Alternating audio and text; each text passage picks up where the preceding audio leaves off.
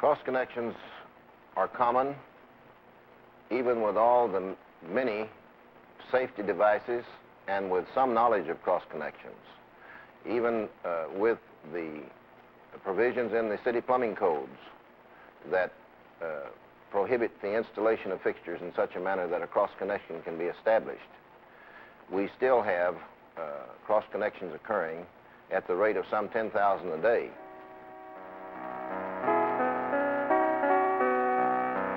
What is a cross connection? A cross connection is any point in the plumbing system where pollution or contamination could come in contact with the potable water supply. Now, there's two types of cross connections. You have the direct cross connection, then you have the indirect cross connection. A direct cross connection is where you would, say, tie a water line, say, directly into a sewer line by mechanical means, by rigid piping. What I'm going to be showing you today is the indirect type of cross connection. These are the things that you might not have come in contact with or you really haven't thought too much about. And it's the responsibility of you gentlemen working at the plumbing trade not to create a cross connection. Hopefully, when I finish this demonstration, you'll realize what a cross connection is, how it can be created, and how the contaminant or pollution gets into the potable water supply. And we'll do this through the use of our display, where we place colored water in these fixtures and appliances, as you see. We've placed glass mirrors here so you can see exactly what happens. A cross connection can be created by backflow and by back siphonage. It can also be created by backflow, back pressure. Contamination or pollution can also enter the potable water supply by a positive or negative pressure. And I'm going to explain the three main ones that you would come in contact with. The most common: back siphonage, backflow, and negative pressure. Let me define backflow and back siphonage. I'll use a stick just for an example. If this stick was a piece of pipe, and I capped one end of it, and I filled that pipe full of water, and I elevated it, when I remove the cap, naturally, the water would flow to the low point. This would be backflow, nothing more than a difference in elevation. Now, as this water is flowing down the pipe, it is causing a negative pressure, a pressure below atmospheric pressure, which would induce back siphonage. Now, the best protection to eliminate a cross connection is the physical air gap. And I'll use this faucet right here for demonstration. In other words, from your water treatment plant through the city water main, the service line to the building, and the piping within the building, here is the end of the water line. In other words, the outlet of the faucet or pipe. Right here is the end of the sewer line. Now, a lot of persons think that the trap is the end of the sewer line, but the only reason for installing a trap in a fixture is to prevent sewer gas from entering the building. So if there is a backup in the sewer system, or there is contamination or pollution in this vessel or this fixture, this would be classed as the end of the sewer line, the overflow rim of the fixture, appliance, or device. So you see, on this faucet, we have separated the water line from the sewer line by a distance of 1 inch. And this is known as a physical air gap. And this is the ultimate in protection. But of course, if you have to be underneath pressure, then you have to install a recommended approved factory safety device, backflow, back siphonage preventers. The most common used today is the atmospheric vacuum breaker. This is a type of valve where when the water pressure is turned on, it takes the plunger, pushes it up into the closed position. You see, this is cut out to the atmosphere to admit air into the system to prevent any vacuum occurring in the water supply piping. As the water supply is turned off, it takes this diaphragm, pushes it down into the closed position, seals it off, and it automatically admits air into the system. This is the most common use nowadays in plumbing installations. Years back, they would use an ordinary check valve as a backflow, back siphonage device. But as you see, on a common swing check valve, you have to have a good head of water pressure against that diaphragm to make it seat. Of course, it's ground joint. That seat could tend to pit and corrode, and water will bypass right through a check valve. So they found that check valves just were not positive devices. So they're getting more elaborate. Because, gentlemen, we have to protect our water supply. They make also different type of valves that can be used underneath constant pressure, such as this type here. Can be used in feed lines to boilers, steam tables, whatever the case might be. It has check valves in it to eliminate backflow, has holes drilled into it to eliminate backsacking. Here's another type that can be used on a hose bib to a laboratory faucet, where you attach a hose to the faucet. This just screws right on. They can attach the hose. It's a positive protection. We get into larger type valves, into the double check assembly type valves. This type of valve here would be used on a low hazard installation, such as there was a possible cross connection within a brewery or, let's say, a food establishment, and something to that respect. In other words, where it would be considered low hazard. This type of valve would be used. It's a double spring-loaded check valve assembly. Now, of course, you'll notice that it does have test cocks on it. This valve does have to be tested periodically, because anything mechanical is subject to failure. I have another type valve that would be used if there is high hazard, such as a dye treatment plant, or it could be a plating plant, or a chemical plant where they produce toxic, lethal, poison substance. You notice right here that this valve here is a pressure reducing principal zone type valve. It has a double check valve assembly. This works on a reduction in pressure. In other words, if you have a pressure drop within the system, it activates these double spring-loaded check valves.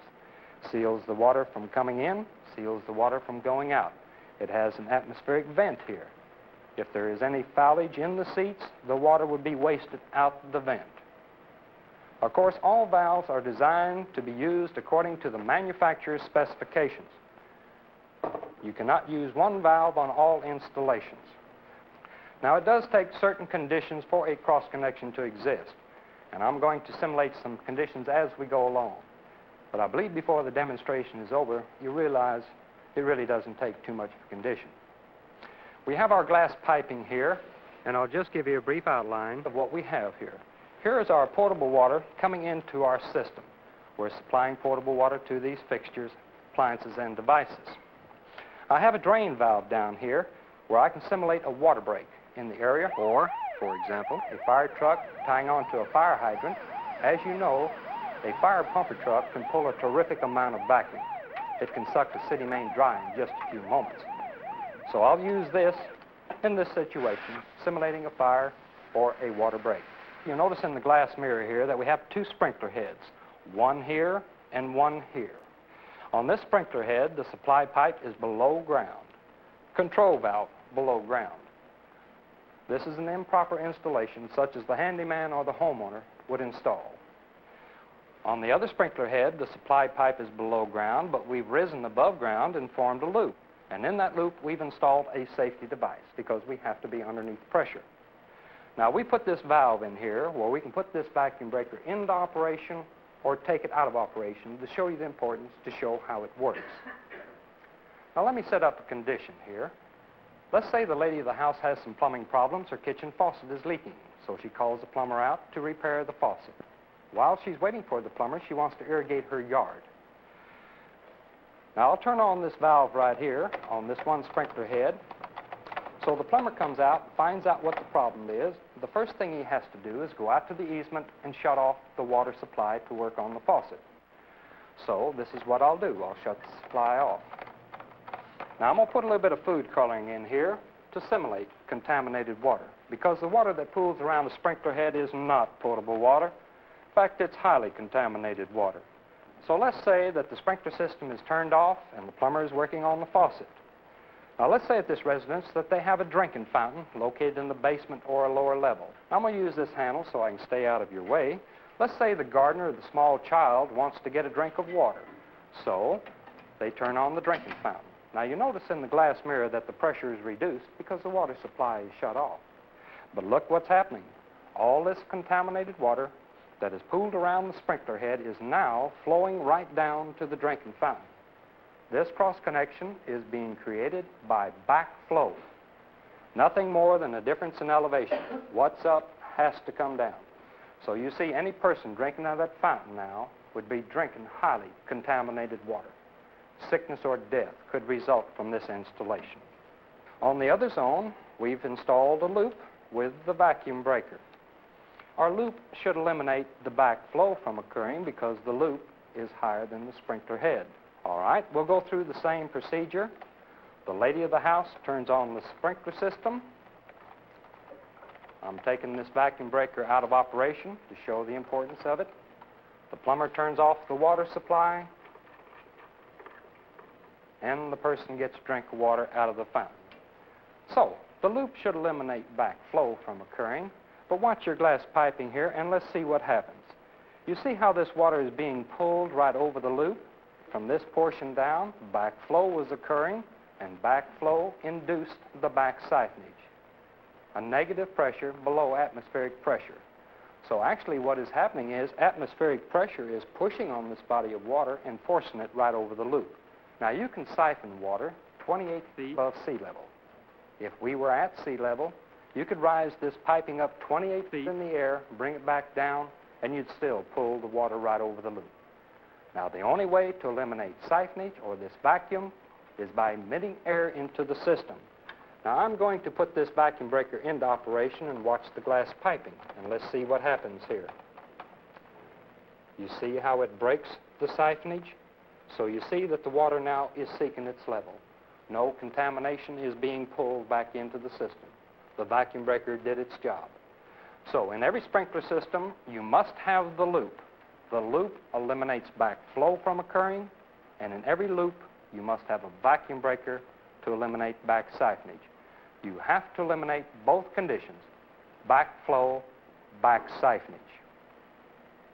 Let's go over now to this drinking fountain. We have a vertical stream bubbler drinking fountain. It is a very unsafe fixture because you see that the end of the water line is down below the end of the sewer line. You'll find cigarette butts, paper thrown in these fountains, and they tend to stop up. It's a very unsanitary fixture because you see that the water supply is also exposed. If a person comes up and gets a drink of water out of that fountain, just one drop of water from their lip would go back into the opening. If this person had a contagious disease, the next person getting a drink could contract that disease. But you see on this fixture, the end of the water line is down below the end of the sewer line. So it basically forms an indirect cross connection. It's not connected directly to the sewer system, but it is indirectly.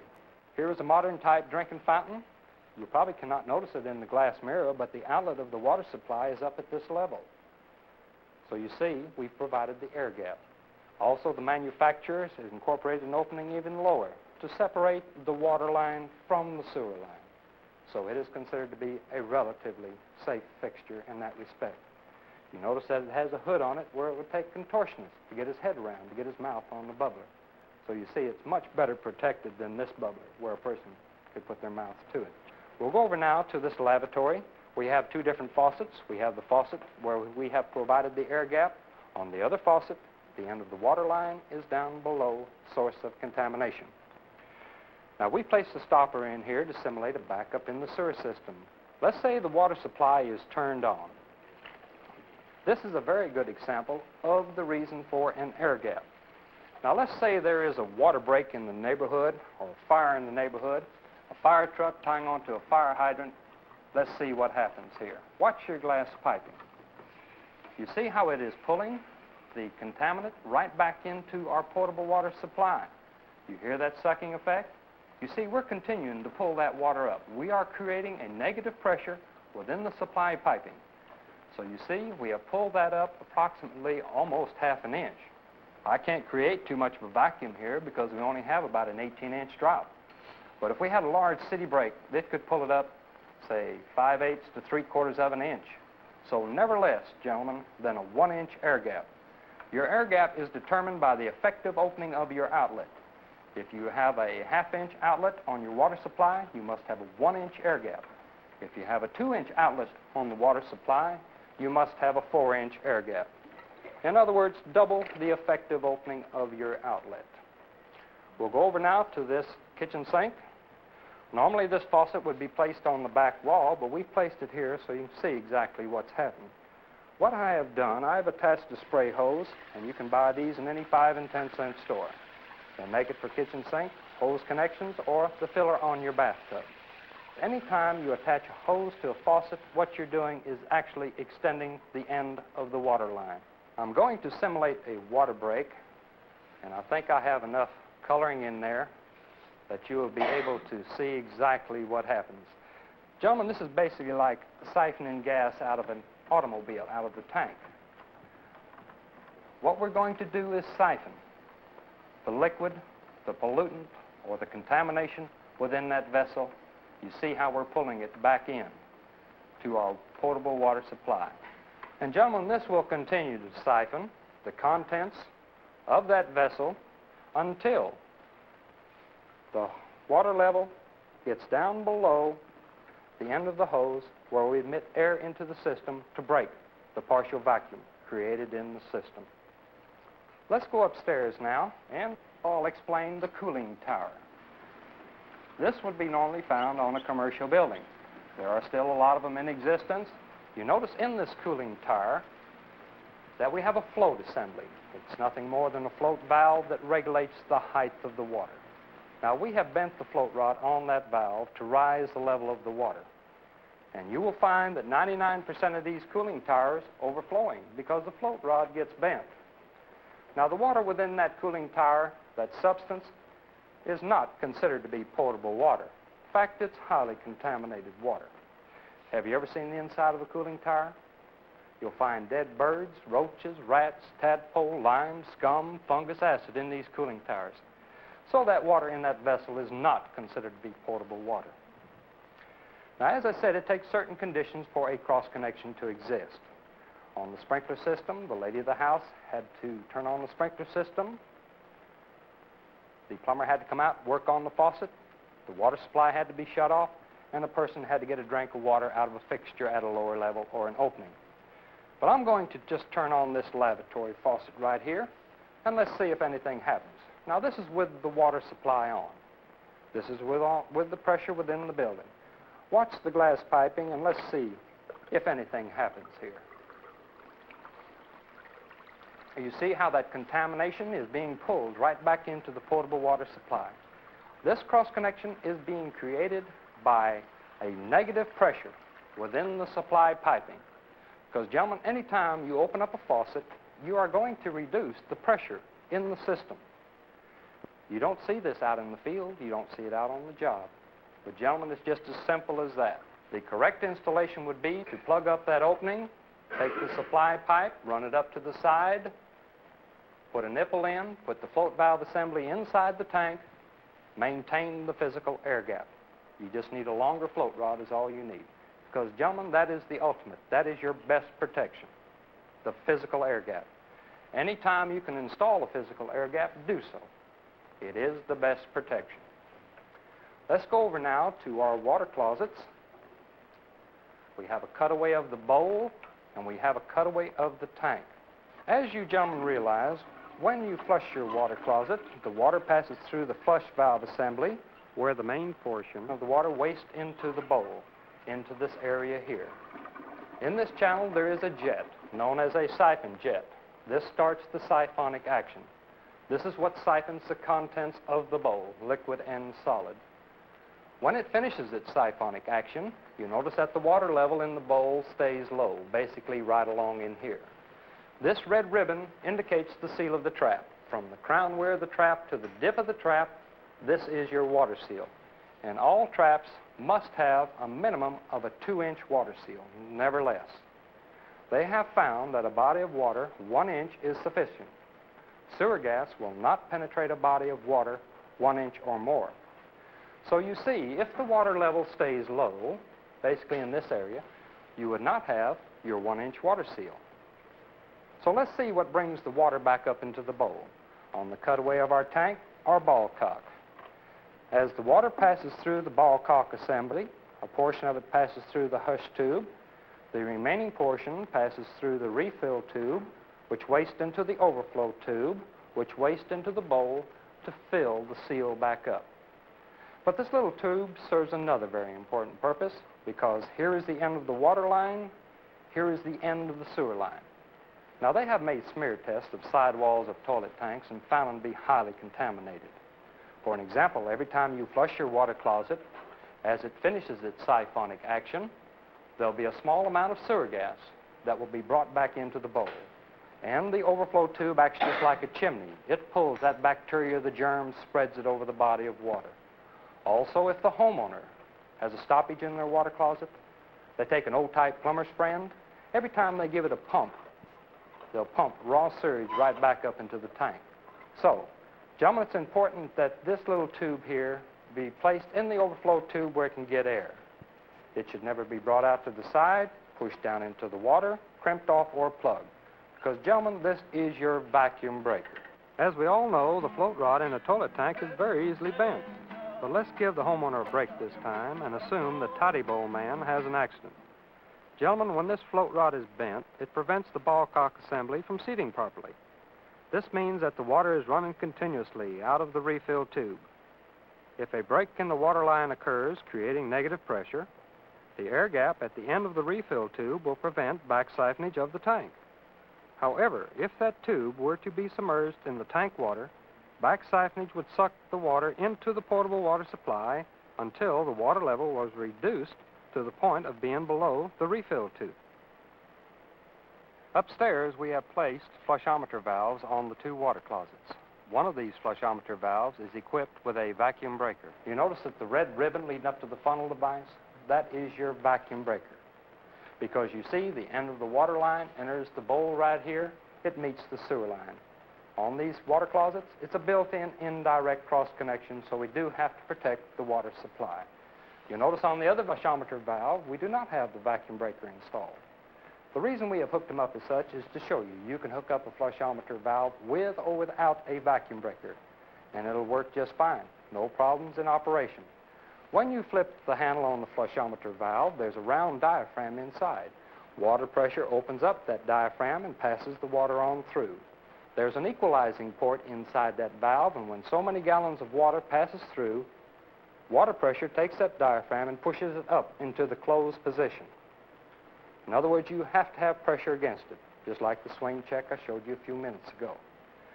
Now I'm going to turn on the water supply to this water closet, and we have stopped up the drain, simulating a stoppage. And as you know, if there is a stoppage in the sewer system, the water closet is going to overflow.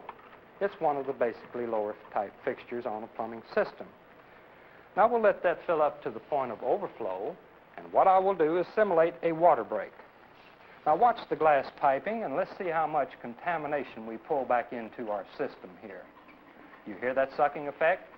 You see, we protected the water supply by the installation of a vacuum breaker.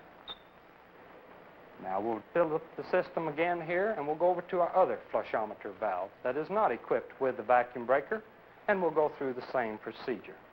Gentlemen, this has been done in many, many installations. Years back, these flushometer valves did not come equipped with vacuum breakers. But in just a few moments, I'm going to show you the hazards, and I guarantee you'll never install a flushometer valve without a vacuum breaker. Now, let's see what happens here. Let me simulate just a small water break. I'm only simulating a 1-inch break right here. Gentlemen, that is nothing more than raw sewage. To me, I know of no worse fixture than the flushometer valve without a vacuum breaker installed on it. To me, it is the most hazardous. Let's go over now to our meter box. In this meter box, we've installed a stop and waste valve. These were used many years back for pier and beam installations. In other words, where the water pipe was exposed underneath the house. So if there was a hard freeze coming, the homeowner could turn off the water supply. Let me shut off this drain valve right here, and I'm going to speed up the action a little bit. If there is a hard freeze coming, the homeowner turns off the water supply to drain the water within the pipe to keep the pipes from freezing. You notice in this valve there's an opening in the side. So you see, the water piping within the building is now draining back to the meter box. And of course, it'll fill up this meter box to the point of overflow.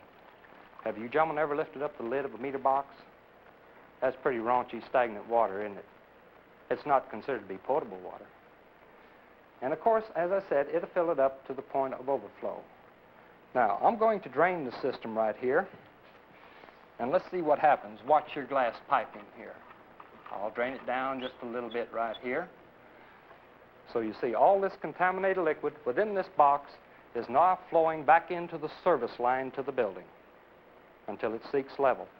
And then when the homeowner turns on their water supply, they distribute that contaminated liquid throughout the entire system.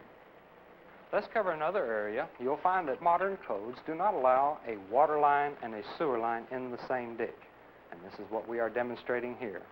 We have used plastic pipe, and we have a joint in our ditch. We've made a bad joint here, and we've also installed a piece of pipe in here. This is plastic pipe. It could either be galvanized, could be copper, PVC, or CPVC installed.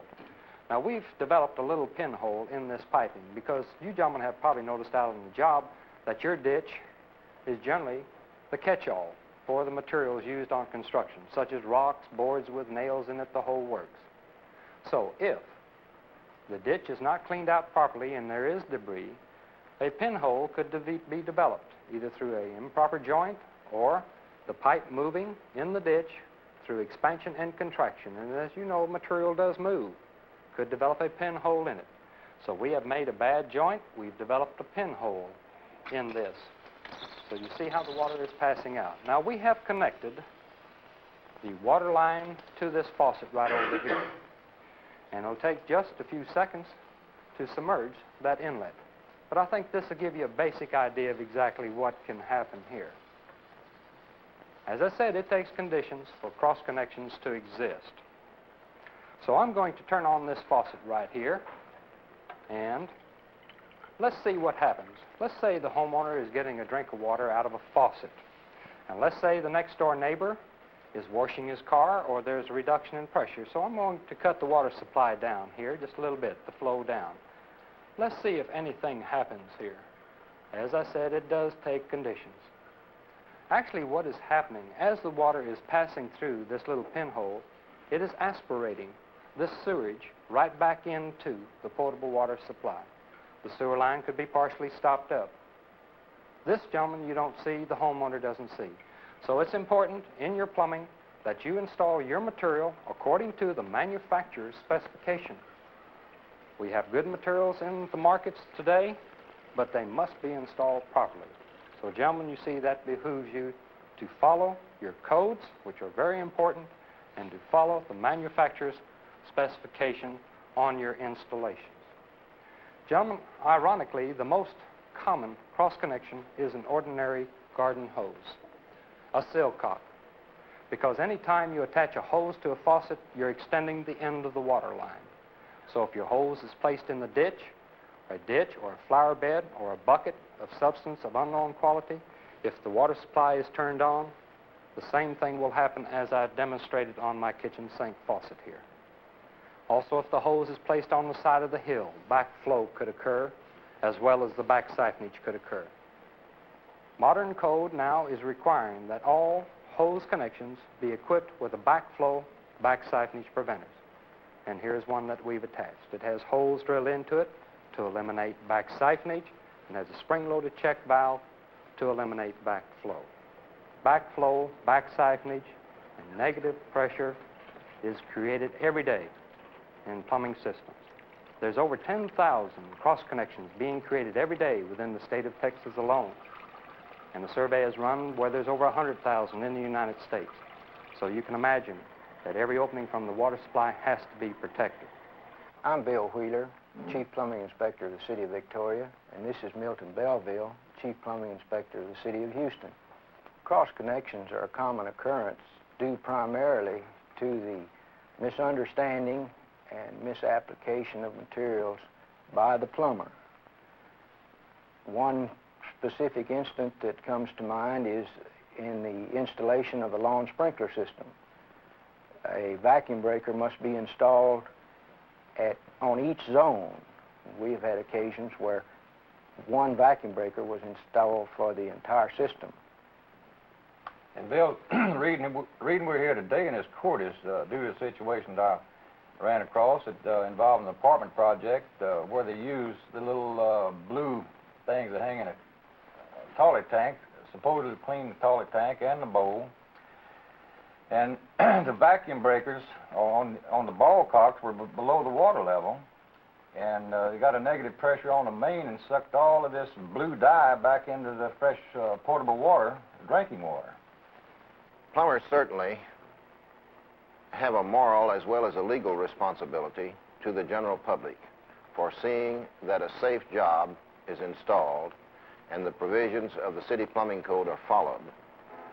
The city plumbing inspector will make a final inspection, and if all of this is done, there should be no cross connections in a plumbing installation.